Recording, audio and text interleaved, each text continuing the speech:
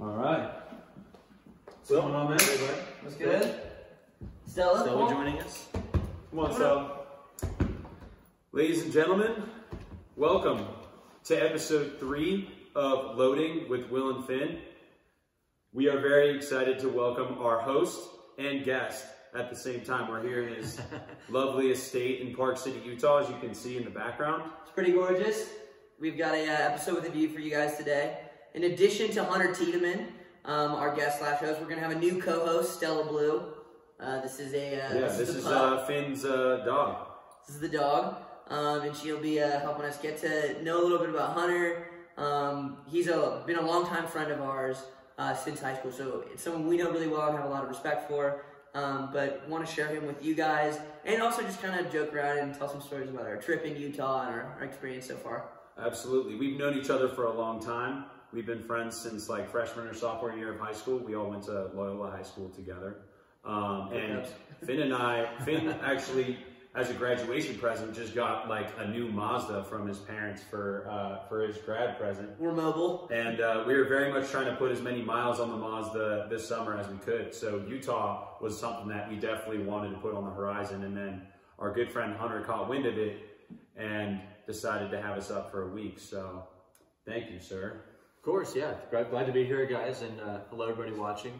But yeah, we've had about a week up here together, playing golf. We're going to fish today, hiking, tons of good stuff, some good meals as well. Some very good enchiladas and some enchiladas. This man made a souffle last night. Topped off by a souffle. We had a little colliding too. Concussions have occurred. Yes, yeah, that's gonna put down on Stella. It's been an exciting week. It's been a very exciting week. We want to start by kind of breaking down some things about Utah that we've noticed since being here. I've been coming up here for a long time.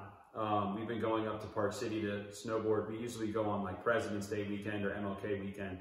But I've never been up here during the summertime.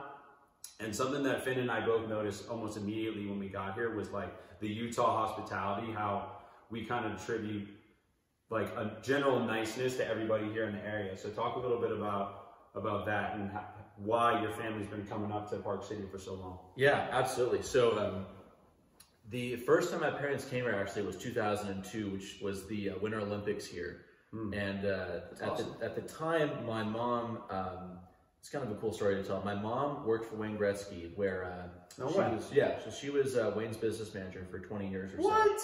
So that's badass. Yeah, it was really cool. That's a good story too, actually. So my parents meet the first day of business school at UCLA, and then they graduated in 1980, I believe. And my mom got recruited to work on the '84 Olympics in LA. No way. After a couple years at Deloitte, and so she gets this call after the Olympics from a friend who says, "Hey, the Kings just made this huge trade. There's some Canadian hockey star coming to Los Angeles. I'm not sure if you've seen the news." Wayne Gretzky, But the great one. Ever heard of him? And my mother had just done a master's in business taxation at the time, and he needed to do transitional tax work in California. Is almost synonymous with taxes. So, hi Stella. So she did a little contract work, and it turned into a 20-year career with them. Wow. So that's pretty awesome. 2002, I'll fast forward, is the Olympics. Wayne gets recruited to coach the Canadian hockey team. And that finals for the gold was probably the most epic game since the 1980 U.S. win. Lake Placid. Since Lake Placid. So my mom and dad, they're sitting behind the glass watching this game, and like, this place is awesome. This is just such a cool area. The vibe at the time. The Olympics are just an out-of-body experience, of what I've heard. Yeah, I'm so stoked to get to experience it when I go. That is so cool. Yeah. Oh yeah, because it's coming to LA when it's like coming to LA in 2024, 2024, I believe. Yeah. Sweet. Yep. So that was our first experience. Well, I guess I was only 5, but. So were you up here with them during that, or? I don't think so. No, I don't remember much from those days. I would remember that game if I was there. But for sure, bro. That was just an awesome experience, and they said this place is really cool. It's on the up and up. It still is. Absolutely. And yeah, I just wanted to have a place to kind of escape LA. But a lot of it was when my grandma passed. We needed a new place to. Because she would do holidays with us and stuff, and it just was not the same without her there. And this was kind of a way for us to start a new chapter. We went from 6 Tiedemann's down to 5. There aren't many of us, so this was kind of a new place to start the next That's really book cool, of memories, so to speak. Absolutely, man. Yeah. And hopefully this becomes a place for us to reconvene and be able to bring our families up here one day, in the coming years. So that's really cool of your parents to start that tradition out here. That's the hope. I mean, we got bunk beds for a reason. We hope we get people up here as much as we can. Hopefully the first annual Park City trip. Yeah. Well, it's been beautiful, dude. And I multiple times we just looked around and wow. This view behind us, I'm sure the camera doesn't do it justice, but it's I've never been up to Park City. These guys have both been up a bunch, seem to know the area well. But for me, this is really my first Utah experience. And I mean, the drive up here past Vegas is when things start to get really beautiful for me.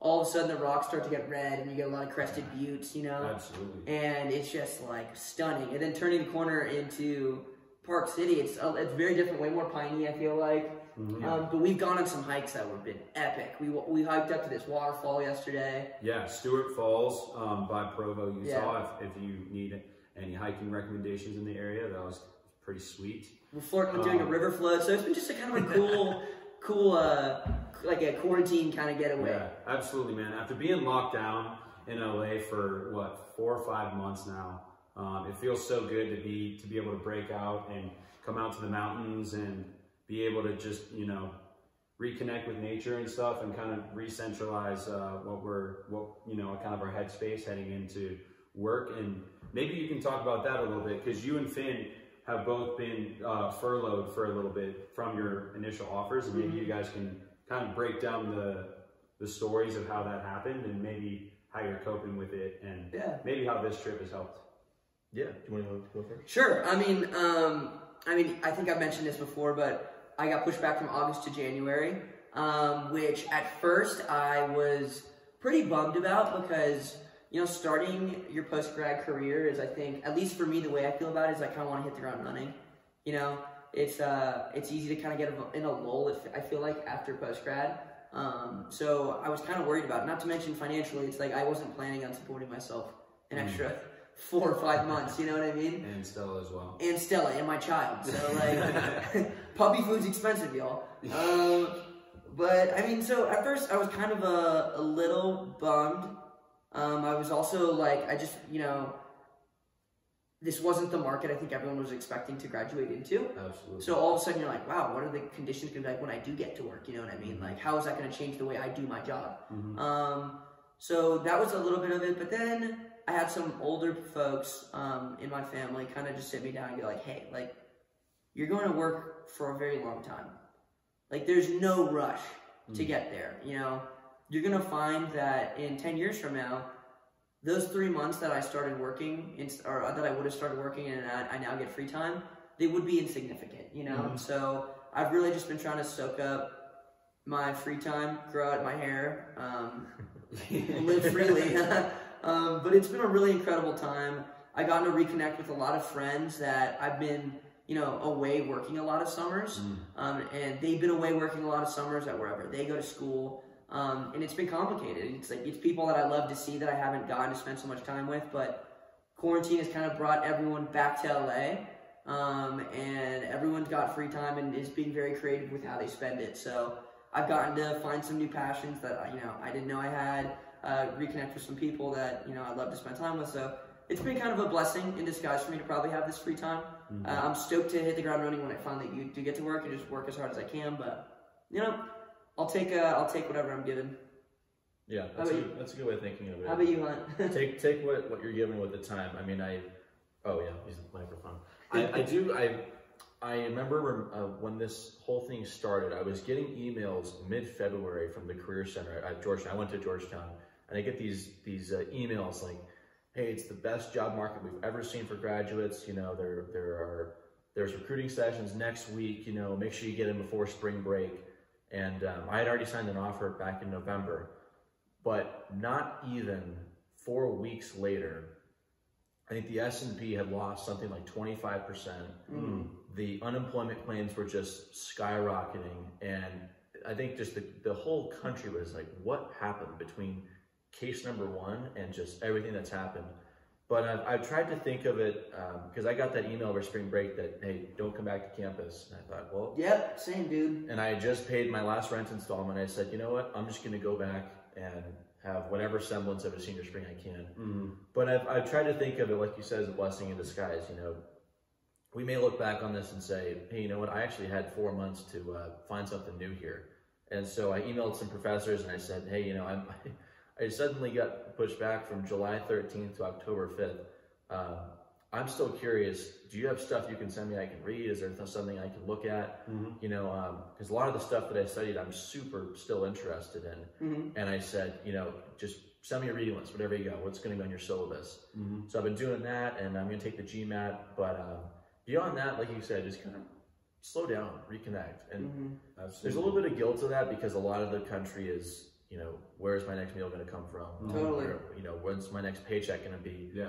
But I'm trying to just kind of say, okay, you know, let's slow down for a bit. You've been going full speed since you were, you know, 15, but definitely reading a lot, take a few shots off the golf game. But no, definitely, I'm trying to find something that really interests you that you can come out of this as if almost like a caterpillar coming out as a butterfly. You know, when this is all over, what can I, what you know, tool can I pull out of my quiver that's going to help me? You know.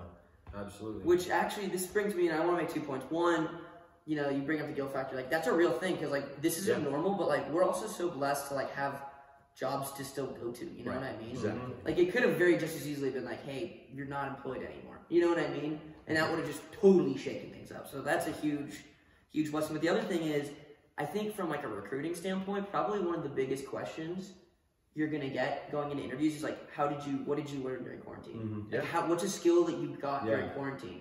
Because you have all of this free time. If I'm an employer, it may be an unfair expectation, but I want you to try to improve yourself. Right. You know what I mean? I want you to, you know, push the boundary a little bit. For instance, our friend Drew is taking like an Excel class to try and build up his Excel skills, because you know, that's definitely one of those things everybody throws on their resume, and maybe like 25% of people can actually shred Excel. Exactly. You know what I mean? So, I mean, it's on mine. Make all those performance. But, I'll endorse you, bro. Hey, endorse those skills. Actually, though, a random like recruiter came through on my LinkedIn the other day and endorsed like every single skill I had, and we never met before. You never met? Yeah. So I was like, that's oh, okay. Appreciate that, bro. Good luck. Appreciate it, whoever that was.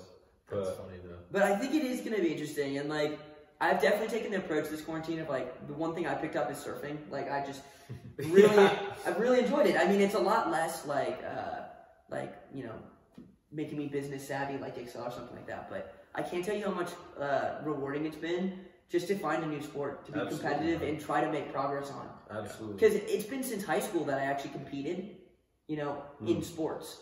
And I know that sounds weird, but it's like, I really miss going out and trying to get better at something every day. And like after, I mean, I wipe out all the freaking time, but at least during my wipeouts, I'm like, oh dang, if I had done that correctly, like that's how I'll get better on the next one. Right. Speaking of putting miles on the Mazda, that trip out to Malibu every day, really, you're putting some miles on it just by doing that. Yeah. So there you go. My county line spot is on hold. I can't afford that gas bill. I'm filling out like 3 times a week. $40 every other day. And hey, luckily gas is the cheapest it's ever been. I mean, it could have been a lot Shout out worse. to the cheap gas. But hey, I'm talking about the note of competitiveness. You played club baseball, right? At Georgetown? Yeah. So that's something I've always thought was really cool because, as I said, for a lot of us, it's like high school's over, your competitive, like, athletic career's over. Oh my God. And you don't realize how much you miss it, at least for me, until I was like a junior in college. Yeah. And I was like, I miss caring about the outcome of a game. You know what I mean? I miss like more than just a fan. Yeah. I feel like everybody transfers that passion for sport into like betting at some point. And then for me at least, lost a bunch of money freshman year in college. So yeah. Or just like building your own social circles, you know what I mean? Like you take all that energy and you put it elsewhere. Like But so I would love to hear what drove you to join that club baseball team? Because I feel like that's a commitment I wasn't ready to make. You know what I mean? Like I did intramural soccer for my fraternity, but like would never have been. That's like once a week. That's like no commitment. And I walked to the rec field. Like there's no traveling for. There's none of that. So like kind of fill me in. IMs and clubs are worlds apart. Yeah, but let's hear about club baseball. This was probably closer to IM than real club. But I mean, how much of this can I get into as far as go off. debauchery, chaos, and anarchy? No, let's hear about the organization of the team. Okay, so club baseball. Talk so politics. you'd be surprised. It's a pretty political school, but in any case, the way the school was set up, all the social life was through the club. So my freshman fall, I joined club baseball because that was, something didn't require an application or anything like that. So I show up to the first practice. I'm expecting, I got full gear on. I got my bag, my hat. I bought a Georgetown hat because I'm like, I got to make this team. This is important. I got to have a social life here. And I show up, and it's a bunch of seniors who are just kind of wearing regular basketball shorts. And I walk up and is this club baseball? And he goes, yeah, this is us. And so where's coach? He goes, oh no, I'm coach. I'm like, okay, well, sick. All right. Yeah. So we got tryouts today. He goes, yeah, we're just gonna throw and toss for a bit and play some catch, hit some grounders. And I'm like, yeah. So when's our first game? He goes, oh, we don't play till the next spring, but we just like to mess around on Wednesday nights. And I would characterize that team, God bless them all, but it was more of a drinking team with a baseball problem than it was the other way around. Dude, so, that's every dad shirt for their softball team. Yeah. Drinking team with a baseball problem. Yeah, I mean, but we had so much fun. These guys are all wicked smart. I mean, of the guys that I played with, a couple are in med school right now. A lot of them are on Wall Street and doing stuff, but this was kind of like a release on Wednesday night to just play catch for a bit. That's awesome. But at the end of each practice, we'd play ground ball game where everybody lines up at the shortstop, and we get the biggest guy. This guy played D1 and transferred to Georgetown. Okay. And I don't think he made the team or something, but he would just hit Patriot missiles at you. Right. And if you didn't field it correctly, you were out. So the last guy standing, seniors would get 1 mulligan per game. Senior rules. I'll tell you two. Are you wearing a cup during this drill? No, not a chance. It's a turf field. That's tough to stay down on it though. But I'll tell you 2 quick stories. The one of them being, we had a saying on the team that you're a club baseball player when you're the guy who's like, senior year, if I had thrown out my shoulder, I'd be getting drafted, I'd be in D1, all that stuff. Uncle Ricky would have gone pro. Exactly. Yeah. Was that actually a big vibe on your club team? Guys were like, oh, I'm close to playing real baseball, but no, I mean, it was more just fun banter. But there were a couple guys who were really good who could have played, and then just they didn't want to do the whole thing. But what we do is we finally get to the games.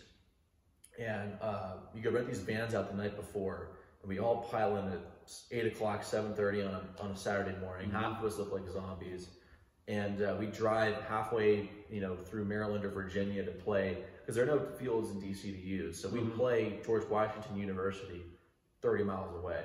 So we're in rural Maryland or something, and we play a doubleheader, and we're on the way there. And I'm like, so who's starting today? Who's catching? And the captain, the sort of, I guess, coach, he goes, yeah, well, it turns out O'Brien's still hungover. He's not going to make it. He's not starting. I said, okay, well, there's our pitcher, so we got to find another guy for that. And then he'd be like, I'm so like, who's catching? He goes, well, Jacob checked out of the hospital 2 hours ago, so you're going to be catching today or something. So I go, all right, here we go. I haven't caught since I was 16, but here we go. So you played 2 games, and we're driving back, and everyone's just hungry and tired and everything. So we'd pick a McDonald's on the way back. And you see these 2 vans pull up, and then probably 21-year-old boys walk out of these vans. And I swear, as you walk into the McDonald's, you just see the manager in the back, and just the look just goes, oh, as you just see runs to lock the door. You guys they're like, dude, we're fucked. Body this place. So we'd have a lot of fun with that, and then of course every doubleheader's followed up by a party at night and all that stuff. But nice. It was a lot of fun though. How many of those road trips do you think you guys would make? What's the farthest school away that you played? I think James Madison University is pretty far. Yeah, in Massachusetts. No, James U is in Virginia, I think. Right? Yeah. Is that the Boulevard? It starts with an S. It's on the very tip of Maryland. Oh, what is it? Oh, it's Stetson? I don't know. It might be. Maybe it's Stetson. I forget. It was a while ago. But in any case, 3-hour drive, stay in the hotel, that kind of stuff. Yeah, gotcha. But so yeah, You bring up an interesting thing though, and Georgetown's Jesuit, right? Jesuit, yeah. Jesuit school. My girlfriend Claire went to a Jesuit school too, and her campus dynamic was similar in the sense that very club driven. Like the way that you made friends and like found your group and kind of your niche was by joining clubs. Yeah. Which I always admired and thought was really cool, but couldn't have been more different than the big state school experience I got at Alabama, which was far more Greek driven and being in like not so much clubs, but like I guess you could kind of call them clubs, like financial groups and stuff like that, or just like major specific groups on campus. You know what I mean? Yeah. Like being in the real estate group, being in the like banking group. But Greek life was a very dominant, part of our social scene. How was Michigan? Similar? Yeah. I mean, I think the cool part about Michigan is that you can navigate your way through either of those two routes pretty successfully. Like I have a lot of close friends that weren't in Greek life, but are involved in business. Actually, I guess I don't know if that's considered Greek life, but like business fraternities or different sort of like trade clubs like that, or consulting groups that all have social aspects to them as well. And there's a lot of people that actually have like a foot in both on both platforms, where they're like involved in social fraternities and business fraternities and have like two separate social circles. Like I have a ton of friends that did that. Like I've always admired the Jesuit approach though, because it's like more than just like clubs or activities. It's like service groups. Like I don't know if that's the same for you, but like Claire was super into For Boston, which is like they would go once a week to go teach kids from like inner city schools. And it's like that's so cool, and it was a very popular thing on campus. You know what I mean? Like everyone kind of had their own service group they reached into, which my freshman year we had things available like that, but it wasn't something that you would go hang out with those people. No. It was more like if you were looking for a place to go find service in your own life, you would do it, but it didn't then extend itself into your social life. For me, that was something that I actually like wanted to do at school. Was like because we went to Loyola High School, like Jesuit high school. Their motto is like "Men for Others," and we had to take off a whole month of school our senior year. Maybe we can talk about this for a second. So cool. So for a month of school our senior year, we do something called a senior service project. And for me, I chose to be in like kind of a underfunded Catholic school down in Hancock Park. I forget what it's called, but it's off Vine in Melrose. And like I was basically right by Finn's house, and I was like teaching the 6th grade for a whole month. Like the 6th grade teacher quit over Christmas break, and we did this over the month of January, and I was teaching the 6th grade for a whole month. I feel like, what did you guys do for your projects? How can you quit mid-year, man? Like, goodness. Underfunded, dude. These teachers don't get paid a lot, and they put up with a lot of tough stuff. Yeah, I don't know the circumstances of which, but it was like a huge responsibility placed on an 18-year-old kid. Yeah. What were you up to, Hunt? I was so at the time I was playing baseball still, and then I had an AP class that still met in the morning, so I had to be near school 1 in the morning, then to come back after. So I was at St. Thomas the Apostle School, which is that's right next to Loyola, isn't it? Yeah, if you're late on a fastball at the field, you'll put it in their yard. Yeah, exactly. Yeah. Which it's the one that's literally right behind it. Right Loyola. Yeah. Is it behind or just to the left of the baseball field? Okay, gotcha. On the western side. Yeah, which another like similar to what you said is a somewhat underfunded Catholic school right there on Venice. But as far as the vitality and the mission goes, I don't think I've ever seen a place that is more alive than that spot. That's beautiful. That's good. Actually, this is interesting you brought this up, because I got to give the closing address at the Senior Service Project that year. Remember when we had that ceremony? Yeah, I do remember that, Hunter. Yeah. Wow. What I talked about was, props, dude. because I was playing baseball there, so I could never read, so they wouldn't let me do those things. Still can't read. I'm Finn DG, I'm 21, and I can't read. Because I was playing baseball, we'd hit foul balls with all the time, so you had to go get them. And I thought, this is so funny. I've retrieved hundreds of baseballs here, but I've never actually met these people before. I've never actually shaken their hands, heard their stories, been in their classrooms, and I get to do that now. I'm not wearing my baseball uniform, but I'm wearing a button-down shirt and slacks every day, and I'm being asked to TA and coach and somewhat, sort of mentor. And so that experience, what I talked about was that sort of line between the baseball field and their playground was a lot more than a property line, because a lot of these kids, I think upwards of half, like close to 75% of the families are on financial aid there. You know, these kids, they get dropped off, and then, you know, the dad has his Pizza Hut uniform on. You know, and for me, like, I grew up, I watched my dad, you know, leave at 5:30 in the morning in a suit to go to, you know, downtown LA, and my mom did the same after she dropped me off at school. And you know, it's a different world. But what I will say though is, my third day, this kid named Christian walks up to me and he goes, "You're from Loyola, right?" And I had a Loyola pull up, and he goes, "I want to go there. I want to be like you." And it's so sweet. It just breaks your heart. You're just like, that's incredible. This kid he doesn't even know my name.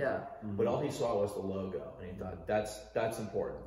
I'm doing it. And I'm sure he grows up looking at the other side of that fence thinking, that's an incredible school. I can speak on that too, because one of my main takeaway from my experience as well, like teaching the 6th grade, like there are some students that were definitely like unmotivated, like completely unmotivated to do school. And I can even tell, like, from being involved with it for a month, that it's like kind of hard to like light a fire under someone who, you know, maybe isn't like getting the same reinforcement of how like important education is at their house, which may or may not be the case. I don't really know. But what was cool for me was I had actually gotten accepted to Michigan while I was teaching there. And so a little bit of backstory is, like, I was planning to go to Indiana because I had gotten like a nice scholarship to go there, had gotten deferred from Michigan, and basically was committed to go to Indiana for like over a month. And I even posted on Instagram. Hey, you remember those days when you posted the like, I'm officially committing that to? Was so dumb. I posted insert like school logo. Everyone's like, I posted an announcement and then ended up needing that announcement a couple months later. You curved them. You got curved at you. I got in Michigan and was able to like kind of share with them like my story of like how I'd set a goal of Michigan was my dream school by far, and had kind of like achieved all these benchmarks, and was able to prove to the kids that if they start right now, like where they're at 6th grade, and basically hustle and try and, you know, get themselves to where they want to be and set high goals, and they actually got to watch me, you know, my goals manifest,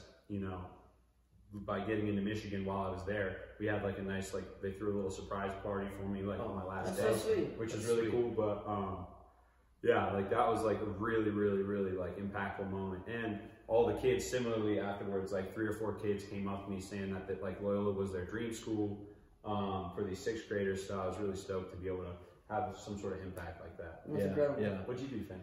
So I went to a school as well. It was not a Catholic school though. It was a pretty underfunded public school in like mid-city LA.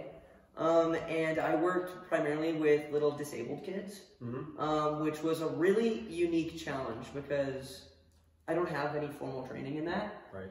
And it just requires a lot of patience. But one big takeaway I had was like the infrastructure at this school was so not adequate. It was just like these kids needed way more help than me. You know what I mean? And everyone else that was looking after them was just volunteers, you know? And that was something that I just kind of grappled with a lot because I was just like, you work with these kids and you like you get close to them. You're like, oh God, I want to help you, but I don't know like if I'm enough. You know what I mean? Like I feel like someone with years of training and that needs to be paid a lot of money, you know, because they've been going to school to work with this, is what they need. And I don't think the school is able to give that to them just on a financial level. So that was kind of just heartbreaking, understanding that people were in that situation where, you know, help probably isn't available to them that they could get. So that was just a very, I think, human lesson for me of just like, you know, feeling like if life gives me the opportunity financially, I'd love to give back and help groups like that. But, you know, even if I'm not in a financial position to do that, like just take time. Donate your time, I did a group in Alabama called Al's Pals for a little bit, which is similar. It's like you just go and teach the inner city kids. And it's crazy. You talk to them and you're like, what do you want to be when you grow up? And they're like, I don't know, I'll probably just work at like Papa John's or something like that. And that's crazy because to me, I never grew up thinking that. I was like in the hunter's shape where it's like, my mom stayed at home and my dad, you know, put a suit on every morning and went to work. And like, I didn't have that expectation. Like, I knew that was a job I could have in life if I didn't want to go have a suit job, but I have always thought a suit job was available. And these little kids don't have any idea because they can't want to be what they can't see. And it's just it's tragic, dude. It's just like, and it requires mentors, you know, of people that are in a lot better positions to go in and be big brothers and big sisters and, you know, put on and really help these kids because, you know, they're so capable and they're so brilliant, but a lot of them don't get good examples. And the other thing I saw a lot of was just really tough behavioral problems where kids would lash out and just get kind of aggressive as young kids just because they were frustrated, you know what I mean? Like they were having trouble learning, you know, because maybe something was going on where it wasn't as easy for them, or they just didn't have a place to go home and do homework, you know what I mean? And instead of it being a really human problem where people are like, you know, we need to find another place for you to work where you can continue to work on your education. It's not like you just go home and all of a sudden you come home and you come to school the next day and you get yelled at for not doing your homework. You know, because now this kid just feels dumb and made fun of, and he's just going to take on another persona to get attention. You know, I saw a lot of that. So, you know, it made me very close to the education system and also very close to just how fragile children are, you know, and how important and it is to try to do your best to, you know, help kids out. But that service, to me, is one of the greatest experiences I've ever had. Just getting to immerse yourself in another community so different from your own was such a treat. And especially these days, something that is kind of like a more modern topic being talked about right now, in terms of like a digital divide, especially when we're talking about canceling the fall semester on the whole for public schools in the United States, just as, you know, general safety measures. The digital divide is going to widen the education gap even more, especially these days with, you know, with low accessibility to, you know, proper technology in lower socioeconomic households. And then of course, like how are they gonna like, you know, make sure that those people don't get left behind?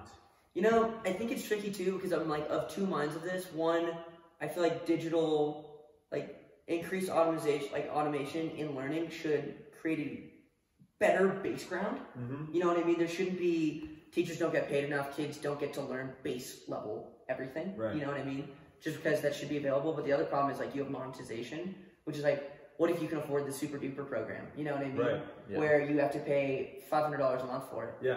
And your kids are getting a much better education and much likely to go to better schools. And it's like, I guess it's the same problem with public-private, you know, right now, but it's just like, I don't know. It's the same logic for when, you know, with them wanting to do away with standardized testing like ACT and SAT, like they're not even, I don't even think my brother's a junior in high school right now. I don't even think he's going to take it because they're starting to do away with it now because, you know, I know for a fact that my score got boosted because I could, you know, afford to take a class that, you know, would, you know, specifically taught me the things that are going to make me have a better score for, you know, 4 or 5 weeks. Here's the math tips you need to know. And guess what? Not everybody can afford that. So boom, there you go. You can definitely like pay for a better score just by nature of, you know, the classes available. So here's where technology benefits you though, I can think of two really good examples. One, Khan Academy. Khan Academy has gotten me through probably 8 years of schooling, like very sufficiently. I mean, when I was in Calc 3, I was like, Khan Academy. And it did a better job teaching than my teacher in college because it was like, he's a researcher. He didn't really care about how much we knew it, you know? So Khan Academy, I think, is a free public resource that if it is made available and made important to kids, you know what I mean? Like, hey, this is a great way to supplement your education. Phenomenal. The other example is being used in like schools, you know, struggling and developing countries right now as a form of free education. Because I know Microsoft, Bill Gates his name is Sal Khan, the founder of Khan Academy. He put him on for many millions of dollars to help actually build out his platform. And I know there's a huge Google education initiative involving Khan Academy on like these little iPads that they're distributing around. So I think technology provides a phenomenal benchmark for, you know, free public education. And on the note of third world countries that you're talking about, there's also emerging startups that will do, it's different than Khan Academy, but with the tech revolution becoming so important as it is, a lot of people are like, I want to learn to code. You know what I mean? It's not a traditional schooling that we ever grew up with. No, I didn't take a coding class until college. No. I still have it. And I'm an MIS major, you know what I mean? I'm an information guy like you are. But a lot of these third world countries are seeing opportunities for a lot of progress to be made in that. And startups, for example, will give them all this training for free.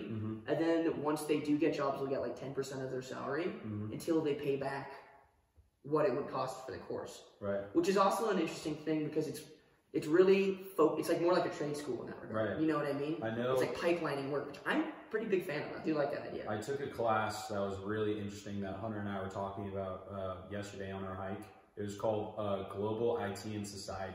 And the TA that was in charge of the class was like a product of that government-sponsored software programming education in Pakistan.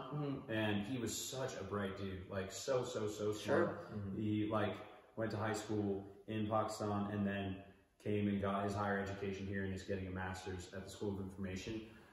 Super interesting class that we can delve into later, but what they're doing is they're directly investing in their own population to become like modernize their workforce and become like tech hubs. Sure. You know, because you can hire there are software development teams all around over there that you can third party hire to develop your stuff, and it's cheap and they do a great job. It's cheap, and also it's a different form of education because I don't know, for me at least, it's like far more logic based than it is math or science based. You know what I mean? Like it's way more about like training your own brain and being able to like input that in a computer. And there's a language element where you do learn how to write it, you know. But I don't think that's going to be similar to any formal education we ever received as children. Yeah. You know, it's not bio class. Before we get off that topic, I was thinking too about the rest of that story about when I was giving that speech, because when I was talking about this there, but this kid Christian, and I did not know this, but in the 500 people out here, sitting right in front of me was Father Goff, was the president of Loyola, and afterward he came up to me and he said, that kid Christian, that's the kind of kid we want here. That is a phenomenal engine right there of a person that we want. And I believe Christian is there now because he told me when he applies, I want that'd be so freaking cool. Yeah. Did he hit you up that he's going to Loyola? I'm pretty sure he's still there. I said that to the sort of manager, sort of admissions group. I can ask my brother. You should do that. Two brothers that go there. She's essentially the kind of director of the school. I said, this is something I really hope happens when he's in 6th grade at the time, but that's what I still think about that though, when we were talking about, kind of volunteering and giving of yourself. Who else is doing that? What other school is having you take off a month in your senior year and say, for the next 3 weeks, books, binders, pencils, forget it. Put your work clothes on and go find a place to give of yourself when you're 18 years old. It is such a formative thing. And it's especially because you're so malleable at that age. Yeah, absolutely. It's tough because I feel like when you go to college too, you really start to make up your own mind of things. Yeah. And if you only keep getting the same experience you've ever gotten in life, you're only going to be more sure of it. Yeah. The crazy part is, I feel like that for senior year, the senior service project and the Kairos retreat, obviously, anybody who's been on Kairos knows what I'm talking about. Some people call it if you haven't been on Kairos, without divulging too much, it means time with God, and it's not even a religious thing. I've never been baptized or any of that. I'm not Catholic. This is a Catholic school, and it didn't matter at all. It's strictly you getting to know, for us, the people we had gone to high school. It's like a self-discovery retreat. And it's just 4 days of just complete honesty, and it's just an incredible feeling because you're like, wow, the world is a very forgiving place, and everyone is friendly. If I may share this, part of the reason Finn and I are as close as we are is because we were actually paired in the same Kairos group. That I went on junior year. Were you on the same one? So I led yours. We went on ours together. So Finn and I were in the same group, but we got a little Kairos love triangle here. But it's such a formative thing when you're 18 to start a habit of. Well, actually, we started earlier when we were freshmen because you had to do those hours, 10, 25, 25 each year. but start that habit of, you know, I got what I need, but I can volunteer, you know. Exactly. And like you said, it doesn't have to be financial. You know, we're here in Utah, and I'm a Sigma Chi, and a lot of what our philanthropy does is we donate all of our proceeds to Huntsman Cancer Institute. Huntsman being they're a huge Utah family, former governor, ambassador to China, and they endow this cancer research center.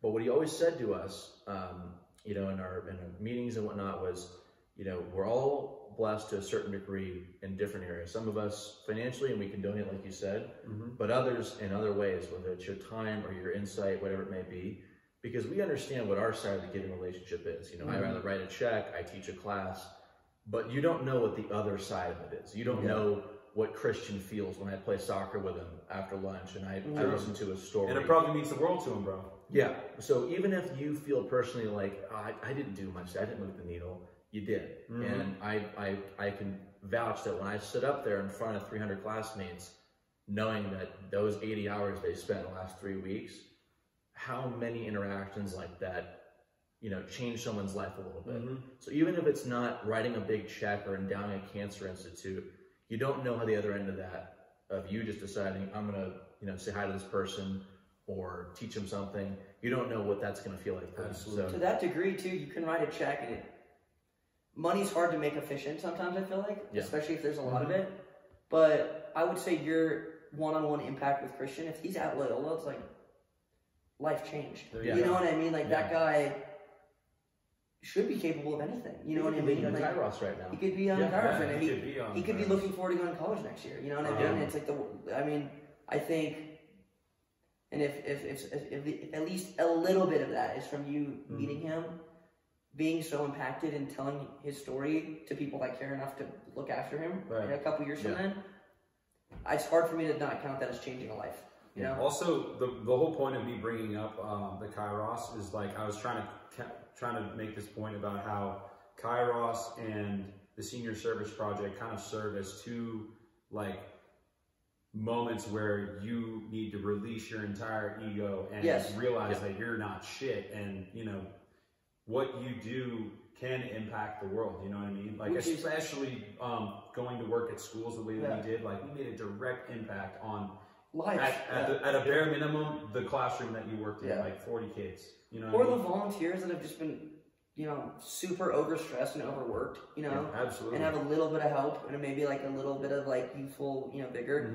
But to put what you're saying though, it's so important to like, for me at least, to have had those experiences in high school, because high school you're so hyper ego. At least I feel like I was. I definitely feel like I was. Like, it's just like you're trying to matter. You know what I mean?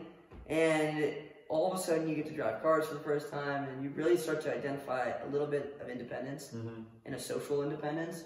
Where you're like, I want to matter, I want to be liked, and you want so many things that just it's like, you know, it doesn't matter. You aren't shit. It doesn't matter. Be yourself, calm and breathe, and it's gonna be fine. You know, on that point, gosh, this is something that what you were exactly talking about. Is Father Glofels, the president of the school, talks about this, that each student he thinks has an inflection point.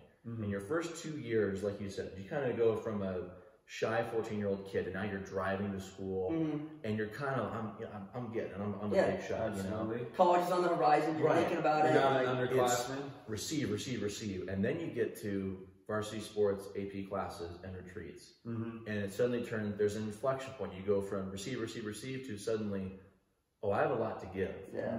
And you that person that you are at 16, 17 is not the same thing that you were at 14, 15 when you walked in. And it's such a beautiful thing, because I can remember watching that happen as we were there. And it's such a wonderful thing. I really do treat Loyola as a big fork in the road in my life. That I mean, I still call teachers to this day.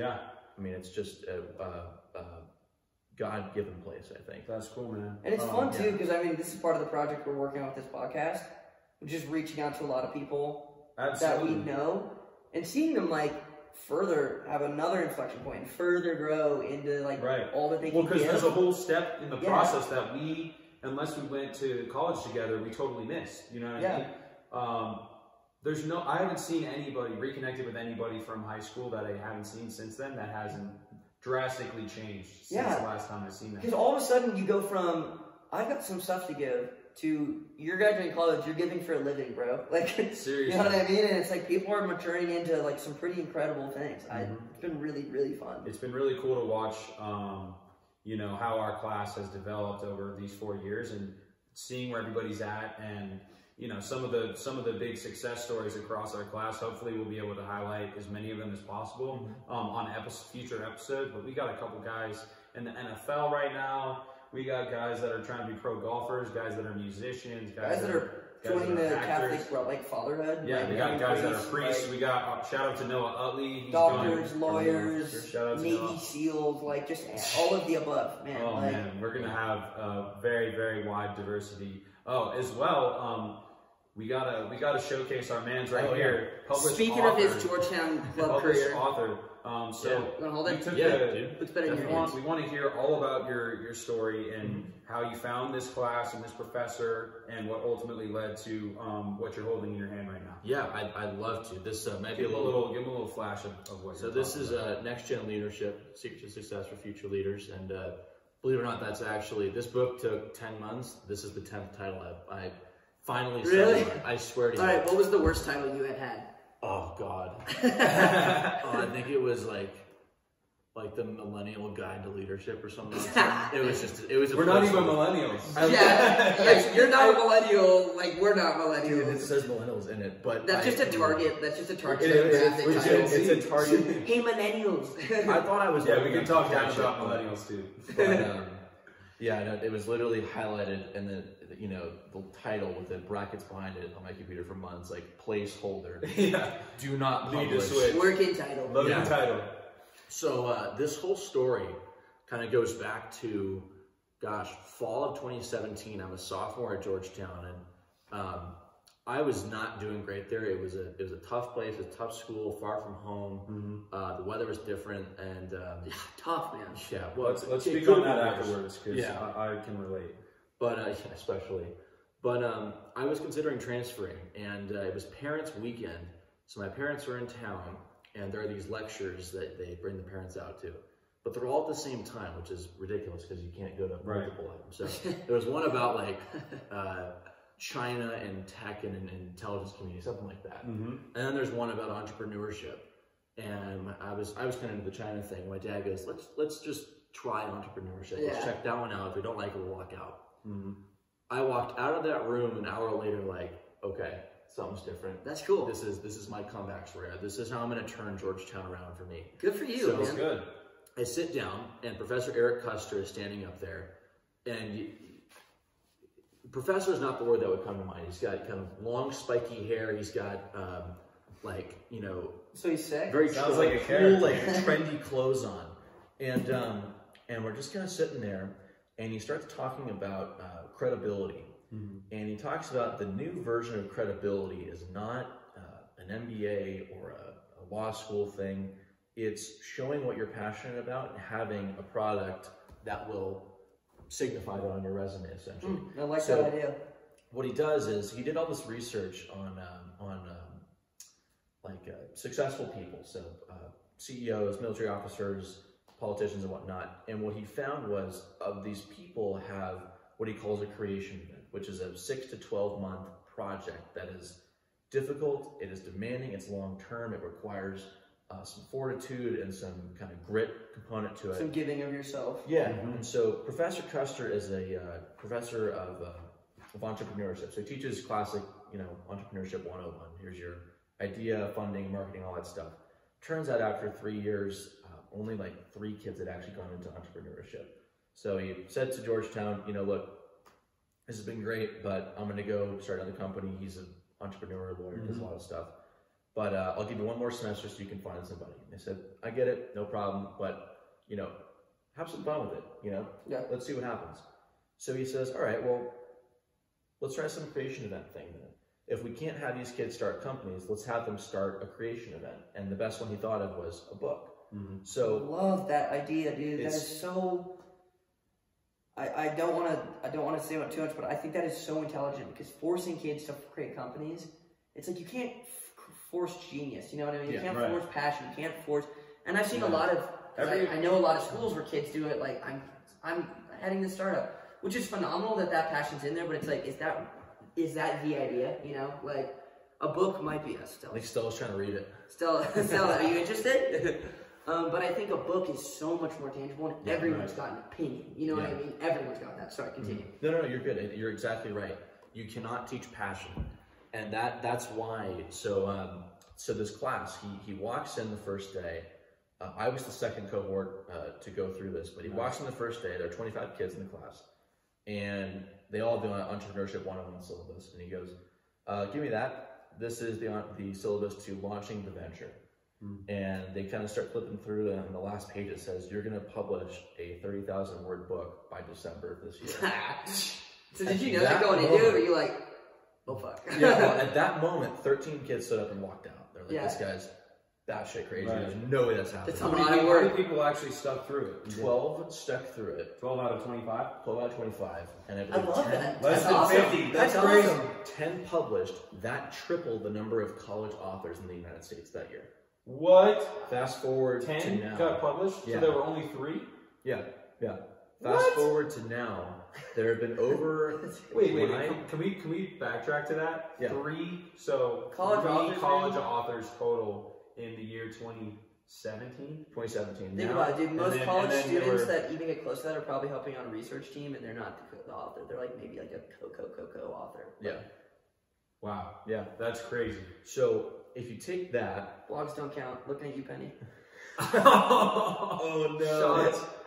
But it's similar to what you guys are doing. This is a creation event. This is a months-long ordeal where you got to set time aside, research, find people. I'm sure there comes a day when you say, "God, why am I doing this?" Yeah. I am. Yeah. At the time, I was talk about those days. Did you? What was your first one of those days, dude?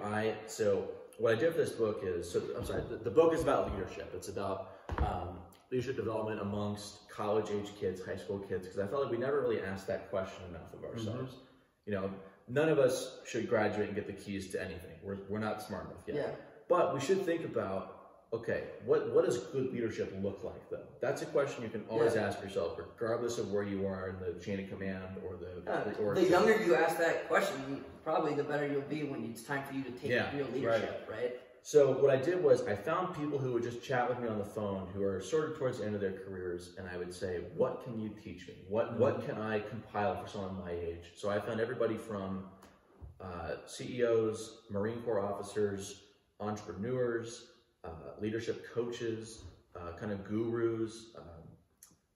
I interviewed some professional sports team owners, and I always ask, is there anyone else you recommend I speak to? And that would just kind of create a tree of people to talk to.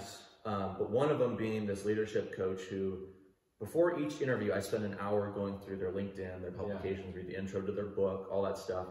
And he just, I'm sure he's a nice guy, but just thought I was totally unprepared, did not want to be on the phone. Like he was driving somewhere and was like, get me off this. Yeah, I'm doing this as a favor to somebody. Yeah.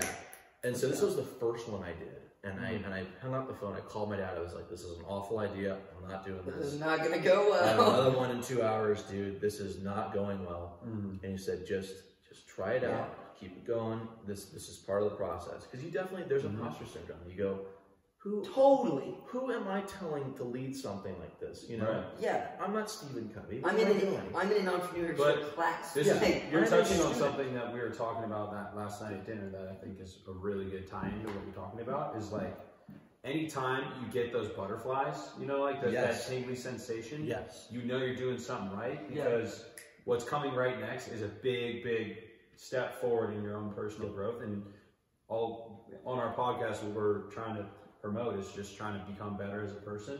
And so those moments right there where you have a shitty first interview, you know, like you call your dad, you think you don't have what it takes to be able to interview these big shots and derive anything out of it.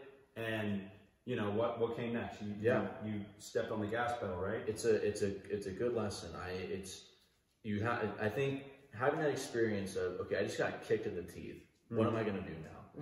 I've already got a couple chapters done. I got a whole couple months. I have to get a manuscript done to the publisher by May 12th. What am I going to do? And you kind of go, all right, I can take a bad day.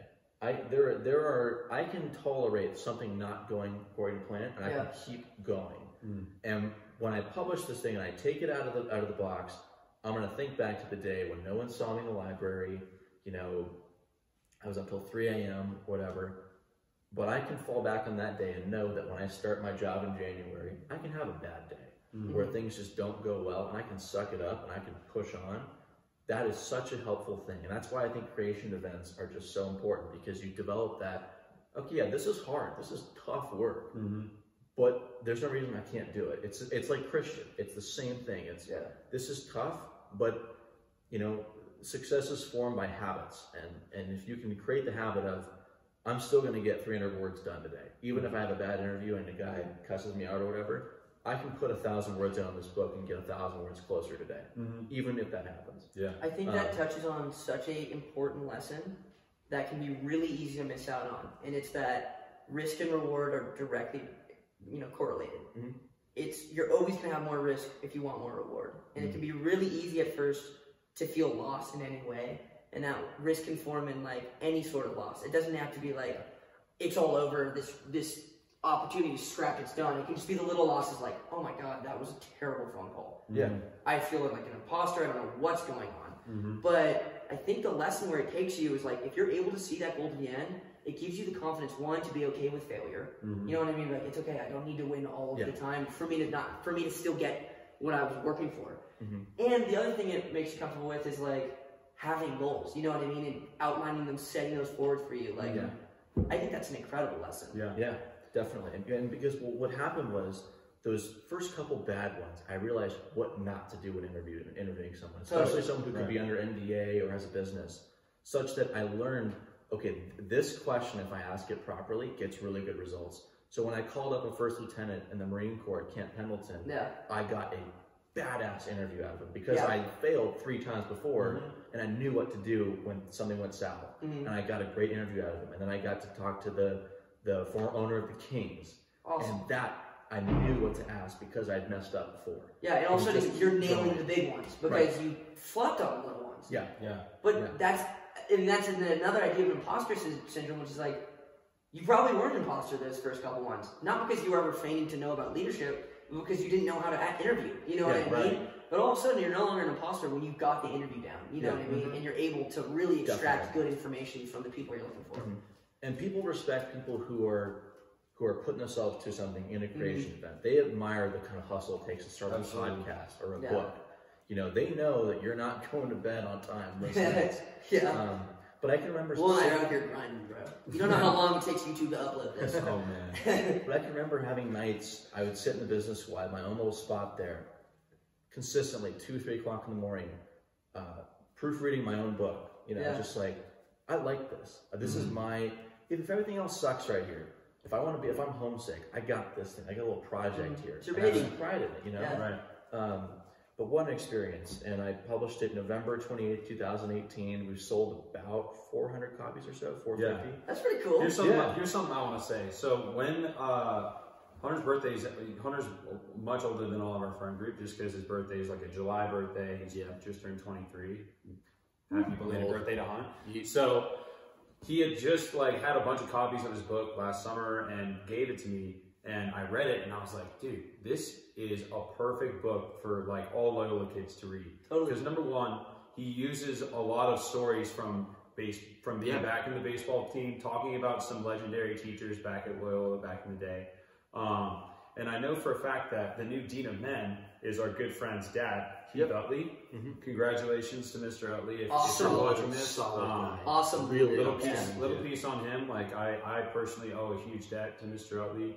Because when my family decided to send me to school at Loyola, I was living down in Newport Beach, and the only way that I was able to do so was being carpooling with him and Noah up to school every day. So he basically took me to school every day for the first year of school before my family could move up to LA and I could take the metro or something. And since all my brothers have been able to go to school there, so started a great tradition for us. We owe a lot to him. And hopefully he'll be able to influence eventually pulling the trigger on getting this book on the reading list for some of the Yeah. How cool would that be? I've gone back to speak That'd be several awesome. times. You have? I spoke to the baseball team twice and the leadership class there. There's a Loyola Jesuit leadership class there as well. Dude, we need to get this book on the That's reading awesome. list. That's so cool. There's a video link we can put in the comments. Yeah. A video link for what? When I spoke to the baseball team. All right, we're going to drop a purchase link. Do you have an Amazon purchase link too? Yes. All right, we're going to drop that, and we're going to drop the video of the speech on the YouTube comments too. Yeah. But what thing I always come back to with this is, and I'll get to the cover art in one sec because there's a cool story to that. But, you know, like you said, I'm 23, you're 22. Roll the dice. No. Like, we're going to, you know, we lived till we're 80 or 90. Roll the dice. Yeah. Like, if I'm 85 in my rocking chair, if I failed writing a book when I was 23, so what? I learned something. Yeah. You know, we really should not think of safety as the ultimate goal. And hopefully that's not your biggest failure at 83. Perhaps now... Hopefully you risk more. Yeah, but dude, I would not consider this book a failure at all. No, that's what I'm saying. You're saying, had you failed at 23, I should. I was back at 81. I was like, dude, that's a really good book you wrote. Had it not turned out well, you know? Yeah. But, I mean, I should rephrase. Safety should somewhat be a priority in a pandemic, but as far as like your career or life goes, take some risks. Yeah. Like, write a book. Like, why not? Buy the ticket, take the ride. Yeah, why should I can sit here wondering if I can do that, or I can just go try it, you know, and just kind of pin my my uniform on and go for it, you know? Right. But the cover art on this, talk about the cover art. So I mentioned earlier that we went from 6 to 5 TIEDEMANNs. So there are Dana White or whatever it is. Vanna White. Oh, the chick that holds things. That's me. So there are 5 planes on the front of this. There are 5 folks in my family who passed before I was born. My grandmother, who I mentioned earlier, had passed, was only one of my grandparents I met.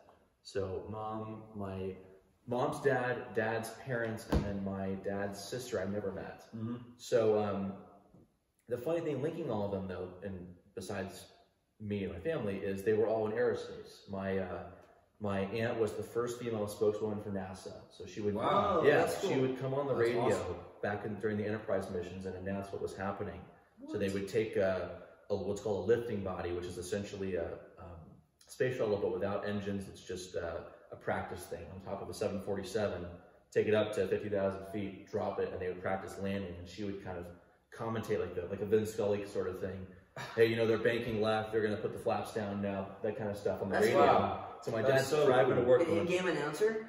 My dad's like, holy crap, that's Trudy on the radio. She's announcing the lifting body coming off the 747. And your dad was listening to it? Yeah, he's on his way to his job. He's like, oh my god, this is sick. So that's one of them. My mom's dad, Jess Hunter. So I'm Hunter Tiedemann. He's Jess Hunter. We wanted to keep the name, so they gave it to me. He was a pilot in World War II. He flew B-17s. I actually found his logbook last year of missions that he flew over southern Germany. And there's I think 9 of them. I think the 4th one he got shot down over Allied France, and then he flew again 2 days later. They put a new engine on the plane. Back in you go. He got shot down and then flew 2 days later? Yeah. Wow. He was shot down twice, and it turns out that at his funeral, when he passed, my grandma, they were going to mention that he was shot down twice, and she goes, well, don't do that. You're going to make him sound like he was a bad pilot. Don't do that. But just a really upstanding guy, because I get all these stories from my parents, and I want to put them in there somehow. But he was always fond of saying, there's nothing you can't do. I don't care what you're because this was a time, you know, back in the 70s, my mom and sister being raised, that, you know, the opportunities for women were not the same as they are now. And so he was very fond of saying, I don't care what happens, you get shot down, whatever, you know, you can go to college, you can graduate, get a job, all that kind of stuff. And then my dad's dad, similar story, B-17 tail gunner, same unit actually, different bomber group, but same unit in That's in wild. Europe. That's crazy. Both World War II? Both World War II. Yeah.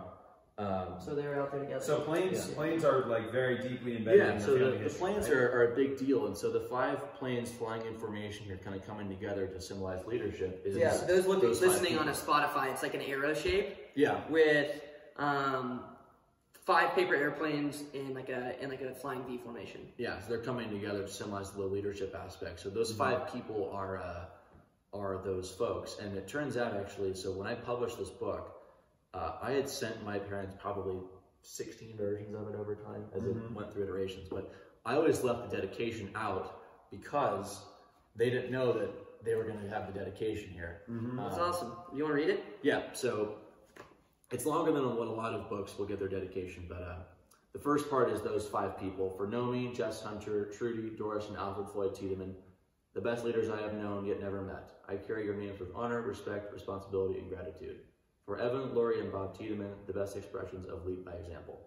Wow, so that's very well written. They had never seen that. Impactful stuff. And that brought a tear to the eye, huh? Mom cried, Dad was millimeters away. Oh, come on, Bob. After 12 months of writing, couldn't get one tear. Not that one tear. But he's got a mustache though. He's got a persona to protect. But you know, it's another aspect though. We have a small family, and we want something to kind of tie us together as it continues to grow back to where it was, you know, before we got visited by some bad news. But it's just it's a really special gift that I like to keep around, and I sign copies for friends and whatnot. And, absolutely, yeah, you signed a copy for me. Yeah, but it's just it's something that I hope a lot of people do, and it's actually a pilot program now, so it's happening at tons of universities. And you've inspired some close friends of ours in order to enroll in the exact same program. Like you don't have to go to Georgetown to be involved, right? Nope. Your degree has its own kind of pilot program. They do, yeah. It's been licensed out to different universities, and there are clubs starting it, and then even young professionals. It's really inspiring. I've actually had, I've had 3 fraternity brothers now publish, and Brandon, our friend, is in the class.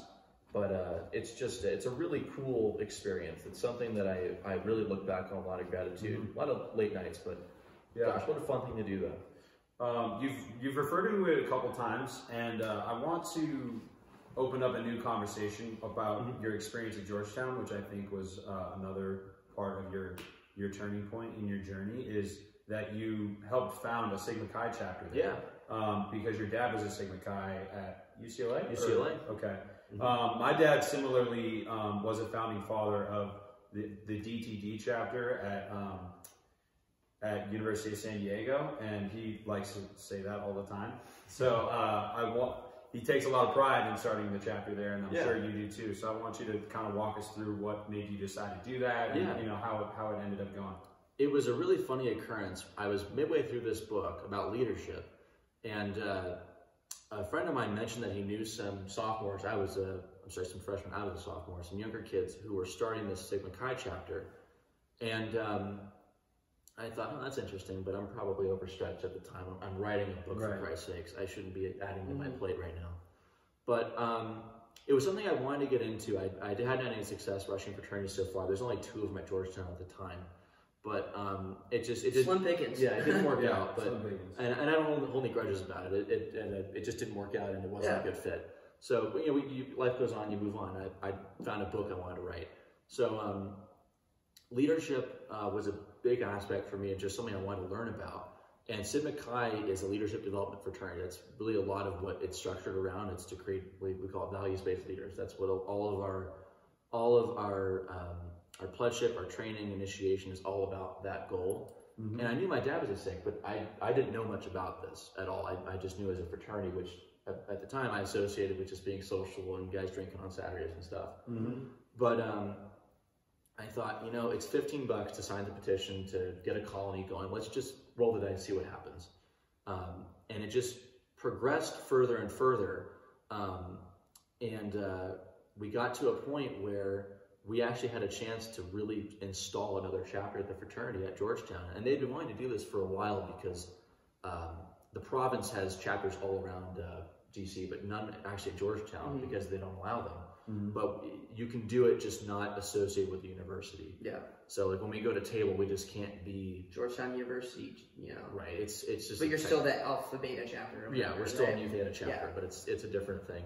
But my pledging experience was 5 weeks, and probably the most formative 5 weeks since Loyola, I would say.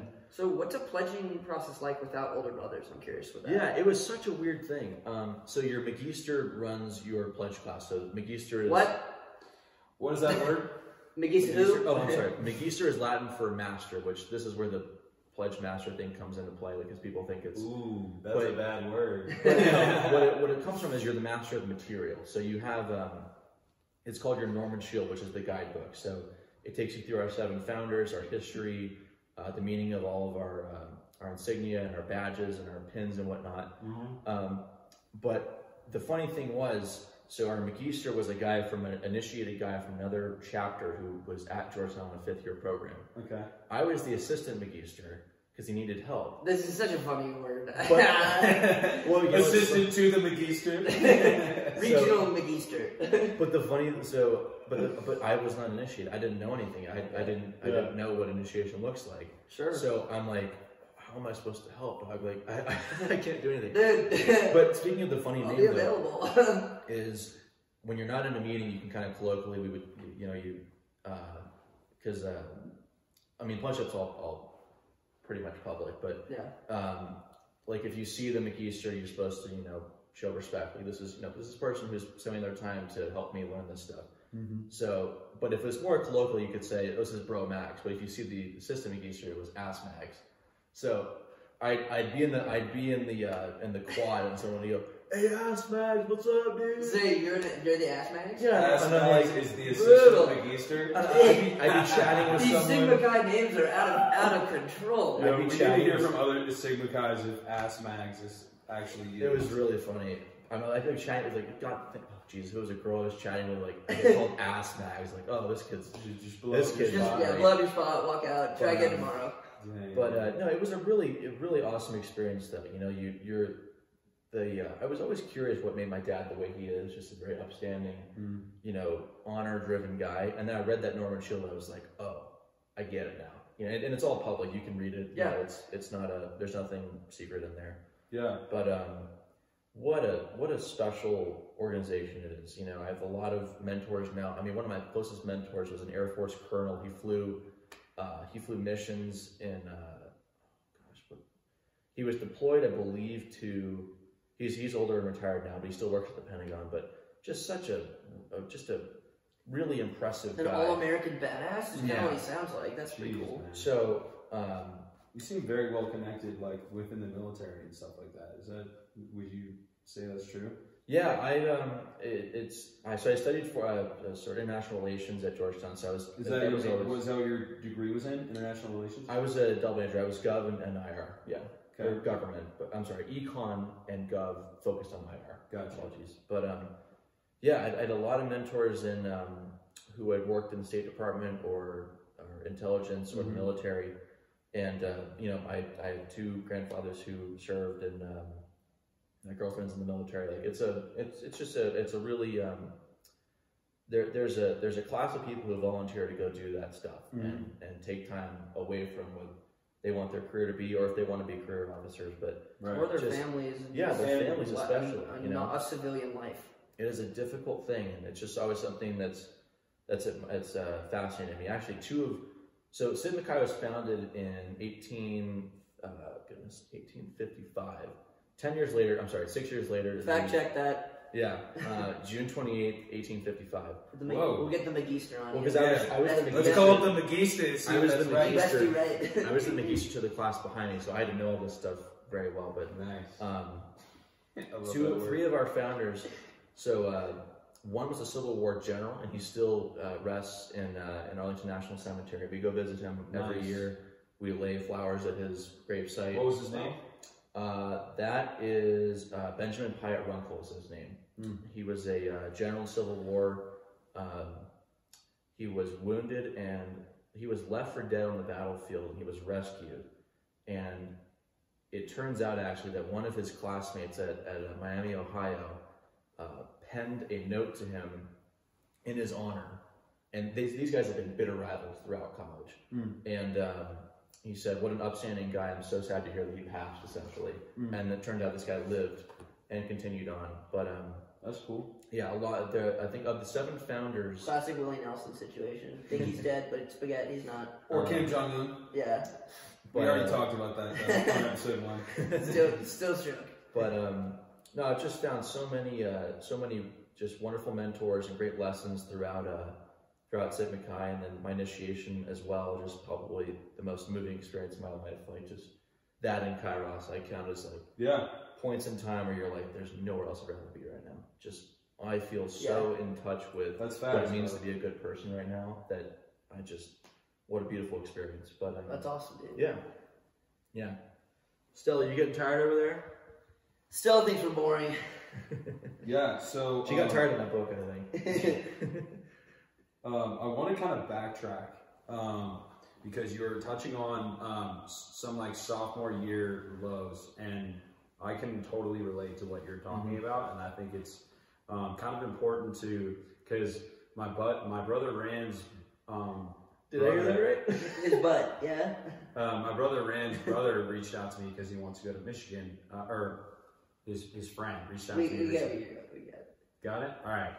Reached out to me recently because Michigan's a top school of his, and he had some questions and for some reason, like the weather was something like I didn't really consider at all before going to school. I always just figured since classic. I totally feel it. It's just like growing up in LA.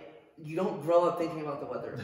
Ever. It's just that was the first thing that was weird for me. If I wear shorts today and it's cold, check the weather on a regular basis was the first weird part of living in the Midwest. And then the second weird part was what I didn't realize for me was worse than the actual cold. I didn't really mind the cold, but dude, like the gray, dude, like it just. I remember specifically sophomore year, like I was. Like one of the lower points of school because it had been like 2 months straight with no sun. And I was like white as a ghost, and I was just vitamin D. No vitamin D Depression for like 2 running months. high. So I don't know if you kind of like if you attribute any truth to that. I wouldn't say that that's a reason to not go to any East Coast or Midwest or cold weather school. I would say in general. It's just something to be aware of, for sure. Yeah, I mean, when I went to Georgetown, so I started in August 2016, and we kind of know what happened 3 months later, but the city essentially blew up. Like, I was there that night. Trump was elected like 3 months after you start school. Yeah, like those 3 months before the election were one thing. The following time at Georgetown was a completely different thing. Like, wow. 100%. Talk about that. Very much so. I mean, it was pretty much a bygone conclusion. Like Hillary was going to win. There was no question at all. Like polls all showed that. And I remember being in front of the White House that night, probably around 2 a.m.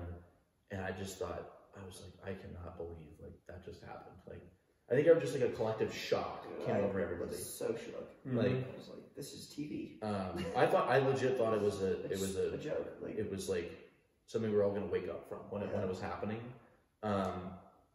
But it just everything changed after that. I mean, we talked about politics in my biology class the next day. We didn't even touch. I was a pre-med at the time. We didn't do a lab that week. Like it was a moving like that tectonically shifted the city. I think, but it became a really vitriolic freshman year. I think just what a great word. Wow, yeah, it was. Hey, it was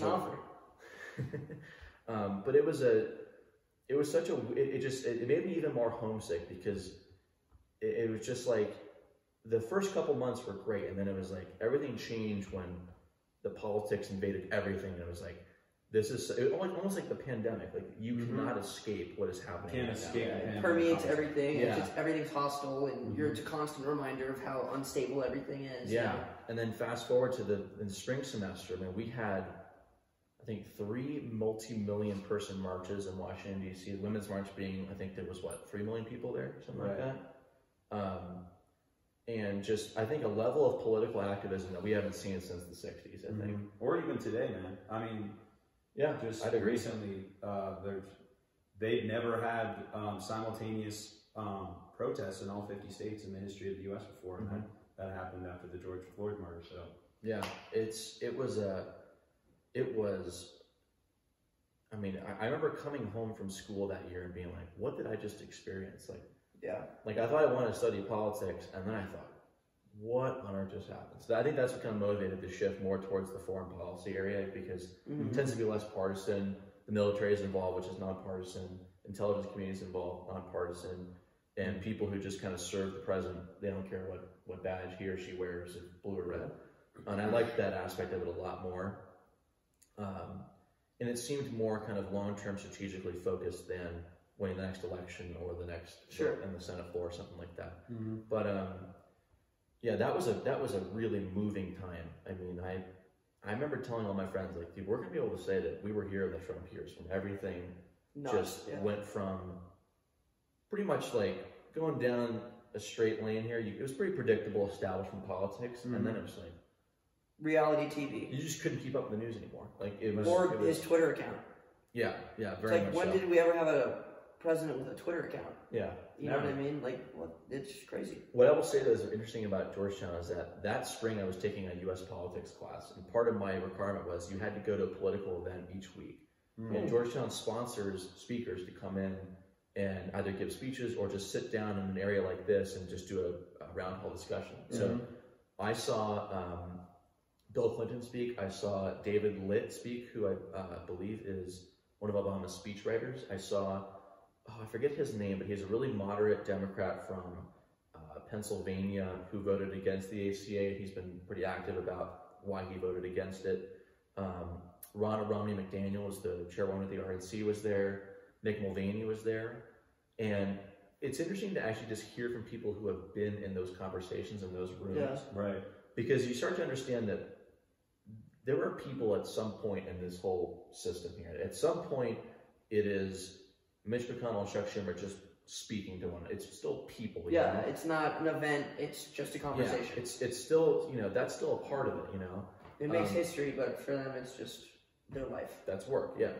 But to hear from people who have been in public service in the government, and the biggest message I would get is, despite all of what's going on right now, it's still an honorable thing to serve this country. Like, whether it's got problems, we can all acknowledge that, but it's by no means is it not worth saving now, Or helping build. Yeah. Whatever you feel would better this place, actively striving to do that, Yeah. I mean, every single speech or conversation would end with, kind of a Q&A, and someone would ask, if I get a choice between going down the corporate route and going to, into the State Department or, Labor Department, why should I go labor or state, And they would say, because it's still an honorable thing and we need you to do this. Like, we need bright people to push us forward here. There needs to be an engine driving this machine. Right, very much so. We were talking about this on our hike yesterday, and I was hoping you could detail it a little more. You said your end goal is to try and get involved in U.S. intelligence, right? And you were just kind of skimming over the surface of like what initially, got you thinking in that space, but I was hoping you could detail a little better, like what got you inspired to do that, and maybe what your potential plans are. Yeah, absolutely. I'd love to. One of the things that I like to think back on is when I was doing the research for this book, I came across our, I guess now former Secretary of Defense, but Marine General Jim Mattis. And he was someone who, I kind of heard his story, and I was, just admiring just the awe of what this man's done, But one thing he always talks about is just history will teach you a lot. We live in, fight and die and winning and losing on this earth for 5,000 years. The notion that you're going to find a problem that hasn't come up before or that someone else hasn't solved before is next to nothing. Right. So pick up a history book. Charlie Munger is famous for saying that there are answers worth billions of dollars in a $30 history textbook. And so I started to read more and more about the foreign policy area and what that whole sort of establishment looks like and the goals and whatnot. And one thing that he talks about, Jim Mattis, is learning from history, but also the importance of intelligence, and how much of an edge that can give us diplomatically, not only in terms of foes, but also with our allies as well. It's a huge area where you can build consensus and teamwork. But I had a professor in my senior year who, it was funny, she was teaching, it's an international law course, and the job I ended up signing, I came back from that interview from Boston, And I asked her after class the next day, I was like, you know, I just had this interview, it went really poorly. I don't know if I want to do this, but intelligence sounds really cool. It sounds like where our foreign policy is kind of going, that we're going to need to be more aware of what's going on. And she said, I think that's along the same route. Let's have a chat. And put together some applications and whatnot. I never sent anything off just because I had signed something, but it's still something where I think, you know, one, it's intellectual. I mean, you're having to, I think, make assessments of reward and risk based on not a lot of information, and you know, it's in service of the country. You know, we're trying to keep this thing safe from a lot of bad things out there, and but it's a really impressive thing to do, I think. It's incredible. I just watched this movie called Midway, which is largely an intelligence battle. Very much so. Basically, we knew that The Battle of Midway? Yeah. After Pearl Harbor, you know, we were engaged in this conflict, and it was basically, we were screwed. We had gotten a bunch of our fleet wiped out. Not all of it. In the Pacific, are you talking about? Yeah, in the Pacific. They could have been way more destructive had they been a little more intelligent with where they bombed us. But either way, we were at a big disadvantage. One, our ships weren't as fast as the Japanese ships, weren't as good, and we had less number of them. So basically, it came down to, we need to find out where they're going to go next. So basically, it became this intelligence battle where this intelligence officer, you know, pieced together through random snippets of radio connections they had, you know, stolen off of Japanese frequencies, and they were then able to send like a decoy fleet and then ambush them in the Battle of Midway. And it's just so crazy that all of that really came down to one guy's like broken intelligence and a kind of a bet. You know what I mean? But he'd been right enough before. So that's just intelligence is a crazy game. One thing I wanted you to touch a little bit more on that you told me that was super cool and super eye-opening in terms of how you can educate yourself. Hunter informed me yesterday on our hike that, you know, they have these reading lists. Three different U.S. intelligence agencies have 3 separate reading lists that they kind of require for any agent that wants to be an expert in a certain region, of like 15 to 30 novels that you have to read that basically will get you like the cultural that's so cool, the cultural understanding that you need, and they're like first person narratives from, you know, thousands of years before that can basically nurture your understanding of like where the conflict is at today. And you know, you mind telling us if you've been delving into those reading lists or for any specific regions, or you know, if you have any specific passions in terms of, you know, what you might want to delve into? Yeah, absolutely. Like it's a good question. And maybe even talk with the more details of like the agencies of the list and stuff like that. Yeah. So especially when the quarantine happened and I had more time to read, I asked my professors, you know, is there stuff that you recommend I read? I've got plenty of time now. But when that article came out about Jim Madison's reading habits, it seemed to me just so impressive. Here's a guy with 4 stars on his uniform who at each different assignment would take his library with him, and he talks in quotes. He can always refer to you to, hey, this has happened before in history. This is something that we've seen before, and I love that kind of reliance on history when, as he says, the cost of incompetence in, you know, foreign policy and military is lives essentially. You know, I mean, this isn't a joke. At some point, you know, if the shooting starts, this comes down to lives, and you know, you don't want to sign a next of kin letter knowing that you could have been more prepared or understood the situation better. So those reading lists, there's one that he has, and then I just started looking through more of these, and it turns out that the U.S. Army has one that the Chief of Staff puts out every year. The U.S. Special Operations Command has one that comes out, I think, every year. I believe the CIA has one. Yeah, the CIA has one.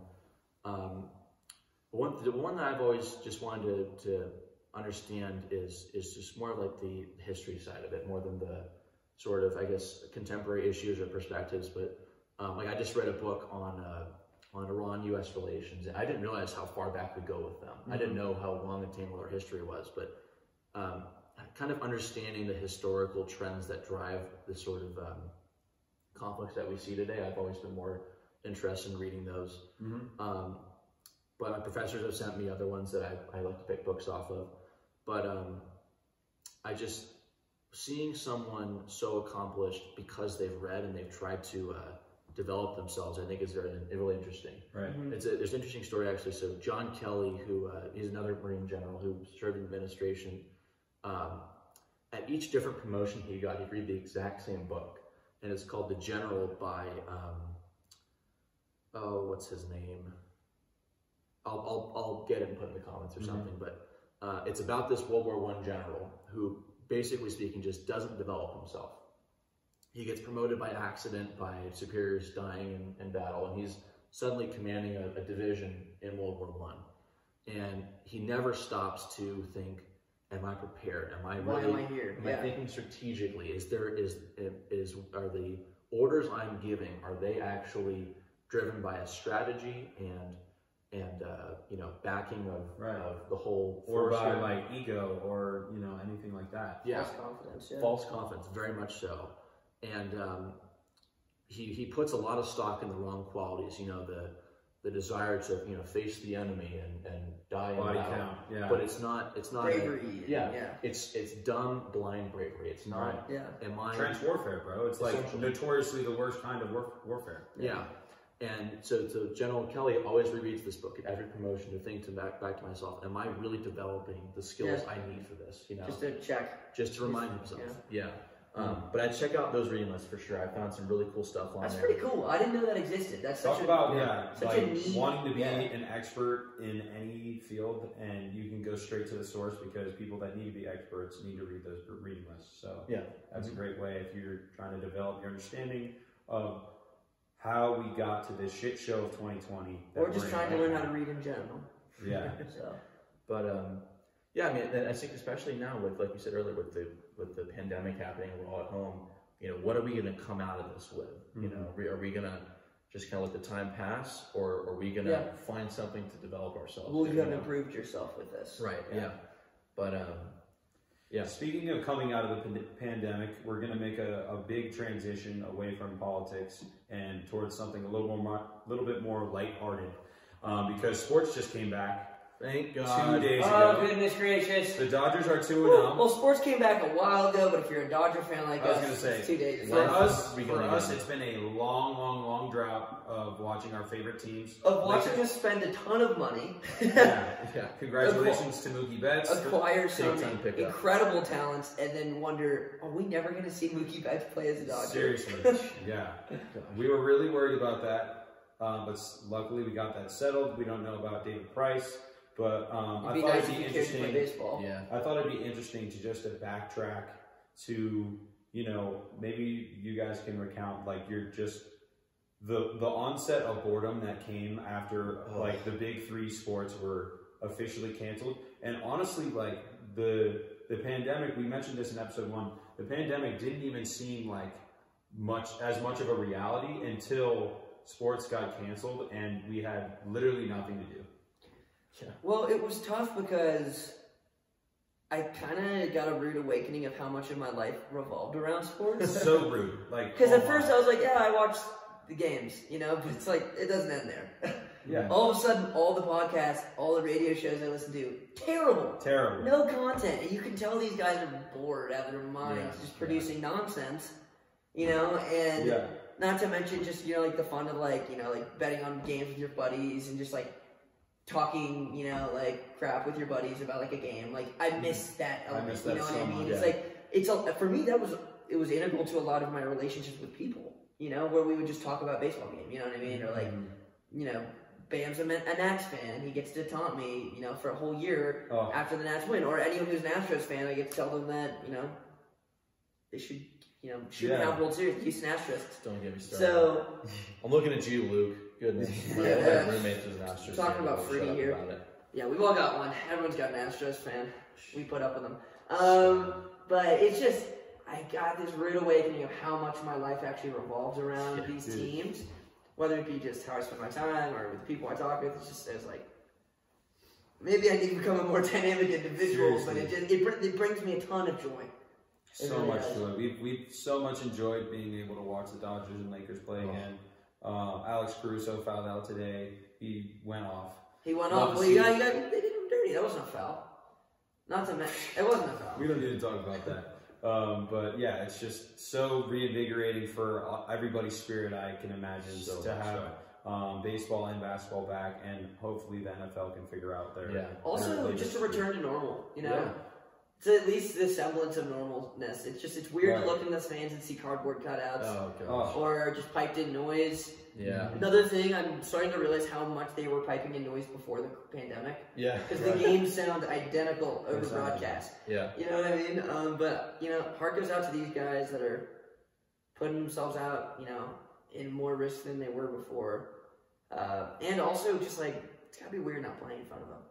Stadium. Yeah, not playing run fans. An empty Dodger Stadium that's meant to, you know, hold 100,000 people. I don't know. And honestly, for me, this is going to be a very selfish bit for a second, but part of the best part about living in LA is being able to like enjoy Dodger Stadium. It's like something that's an extremely unique LA experience. Like whenever I have friends in town, that's like one of the major things that they have to do by the time they leave is go to a Dodger game. Take them to Mannywood. Yeah, because get some freaking Mitchell Dodger dogs and, you know, Clamatos in the outfield are awesome. Yeah, that's what it is. Chavez Ravine, there's nothing like it. So it's been a bummer to not be able to you know, enjoy, you know, our love for baseball and our love for our city, but we're glad to see that things are back on track enough that they can be playing. You know, one last thing. Someone tell Pablo Sandoval how a mask works.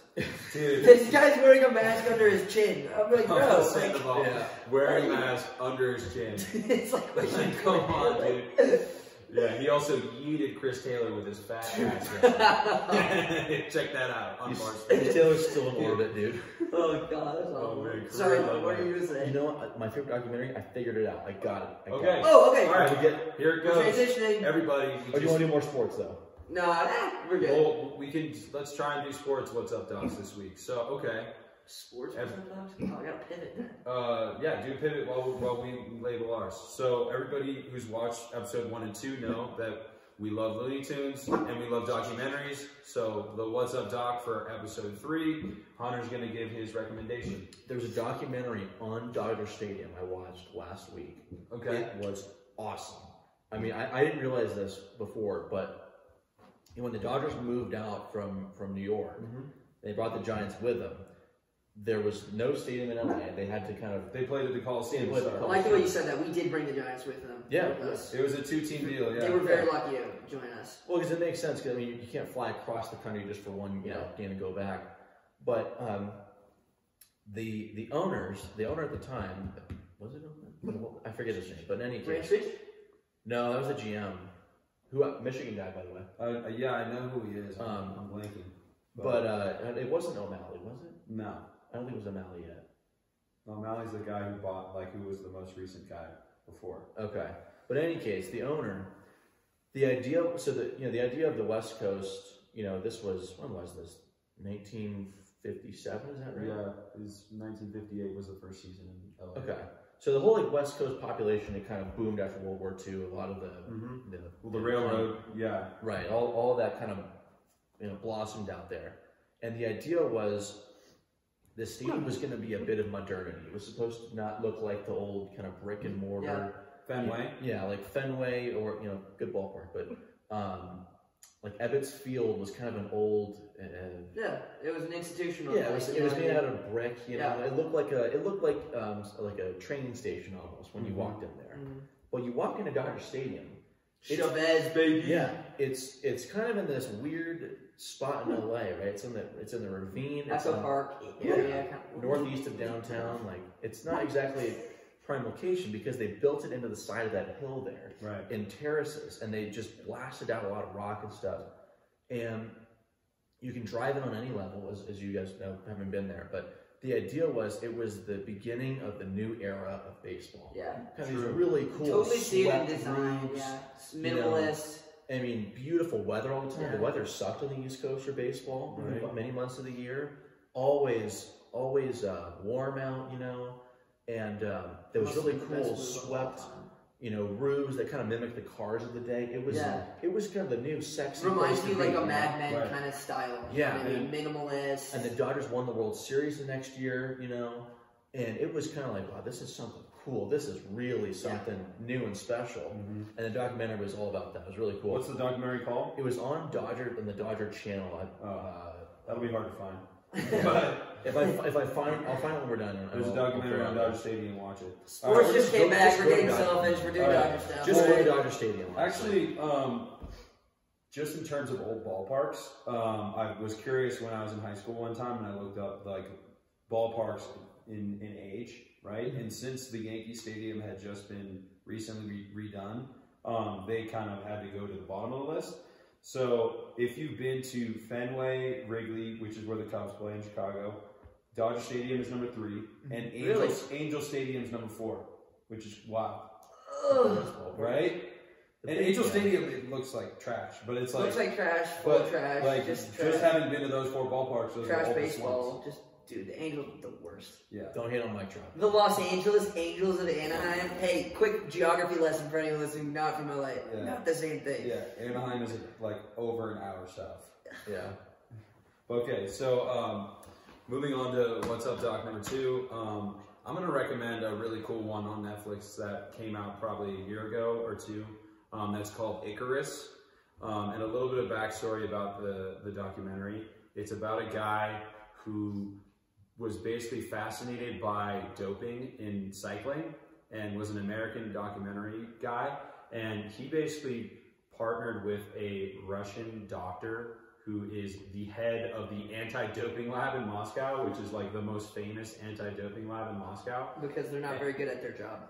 And the crazy part is, like, by making this documentary is how they found out that there is an institutional doping problem in Russia. And if you recall, in 2012 in the London Olympics, Russia wasn't even allowed to be represented there. It was like the people of... the People's Republic of Russia or something. It was like not... the like word Russia wasn't in. They didn't have the Russian flag on it either. It was just like a blank red It was just a random group of athletes that got to color. I don't know what they called, but everybody remembers that Russia wasn't represented in the 2012 Olympics. And this specific documentary, like as they were actively making it, the guy was like getting death threats from different leaders in the Russian government and had to come back, like seek asylum in the U.S. The Russian guy. Frightening.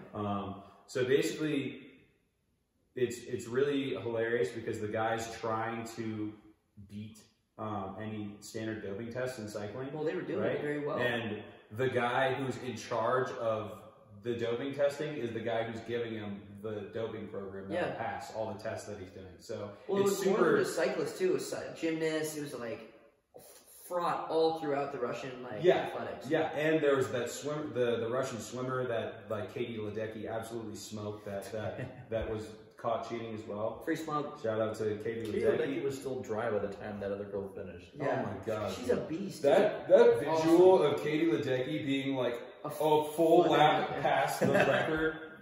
Everybody remembers that, dude. And then she turned down like a $50 million deal from like Speedo or some swim gear company to go back to school. Really, respect for her, man. She's on that new documentary that LeBron is doing on Apple TV called like Legends or something. But yeah, definitely watch Icarus. It's a kick-ass documentary and really, really eye-opening for the corruption of doping in sports.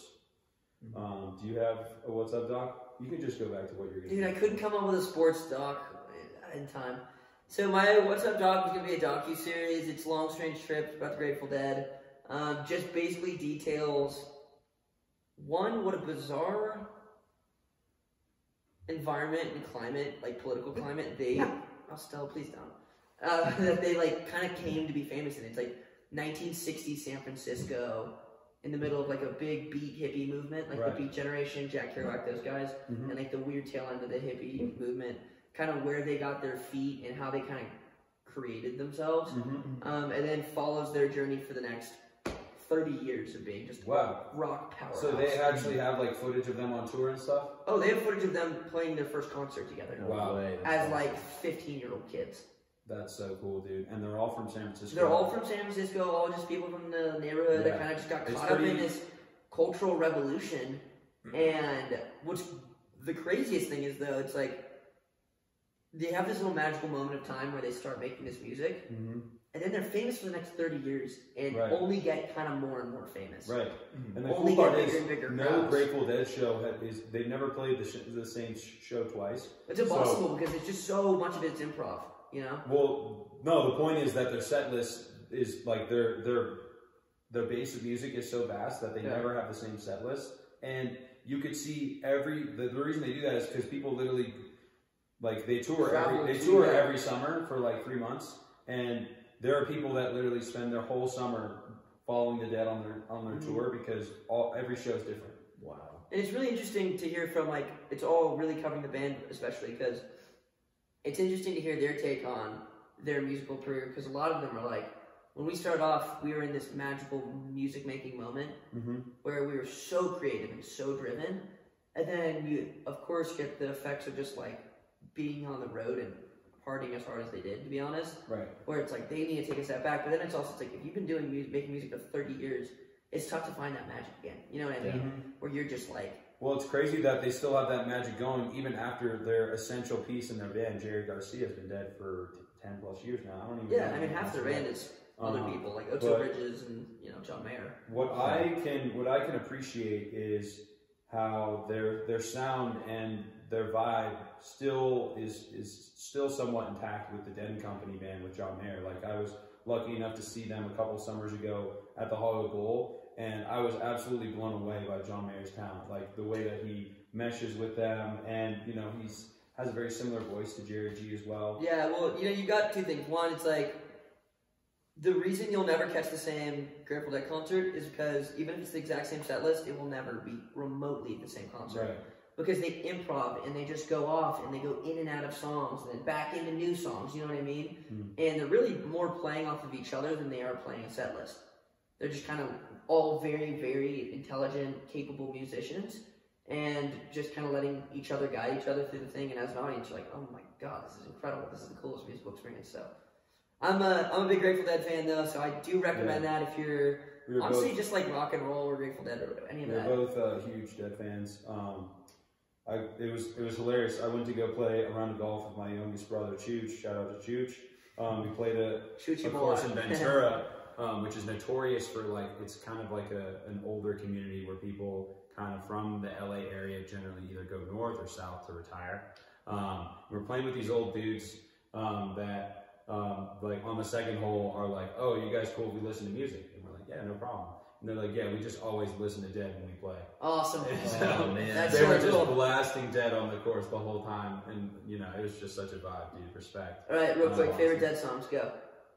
Jeez. Touch of Grey, for sure. Slipknot, and Help on the Way as well was so sick. Okay. Gonna be honest, I didn't know about the Grateful Dead until probably late last year. Okay. But I will say I like John Mayer a lot, and I found the Dead and Company band. I thought it was awesome. Now, forgive me, is Althea one of their songs? Or yes, Althea is a Grateful Dead song. That is a great. Okay, so I love that's Althea is awesome. Yeah, it. Phenomenal song. I know that was a cover. That's actually their song, but yes, that's awesome song. What about you, Sweet? Stella Blue. I did name my dog after that song. Stella Blue is the dang here. So that is probably my favorite song. I also love Addicts of My Life is good. Yeah, we were also listening to Fire on the Mountain. We should say this because we were meaning to give this lady a shout out. This great. This lady made our day yesterday. Okay, so we're at this or 2 days ago. We're at this hike at the base of the Canyon Resort. Gorgeous. In Park City, yeah, right at the base of the mountain.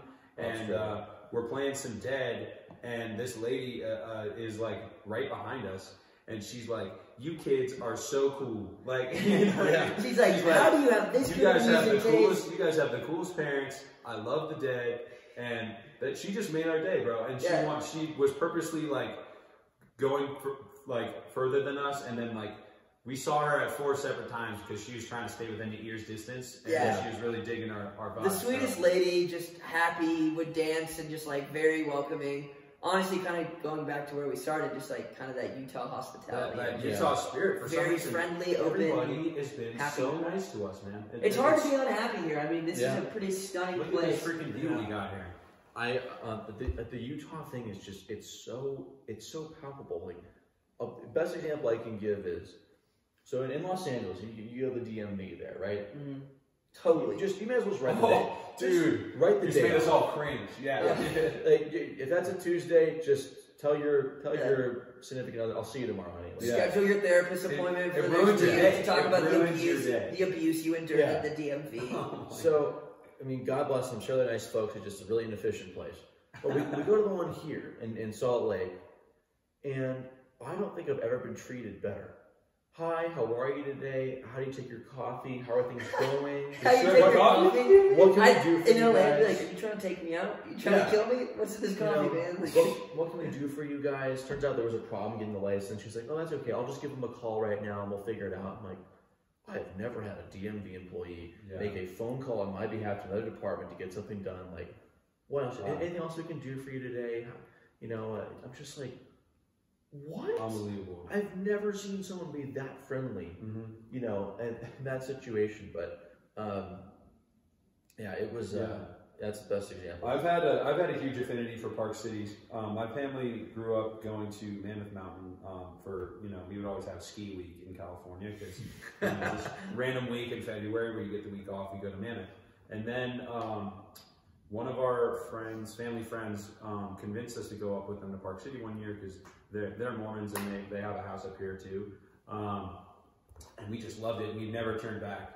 And actually, like two very, very close friends and family at the same time. My cousins Spencer and Isaiah are from the Midwest and both moved out here to go to college and haven't left.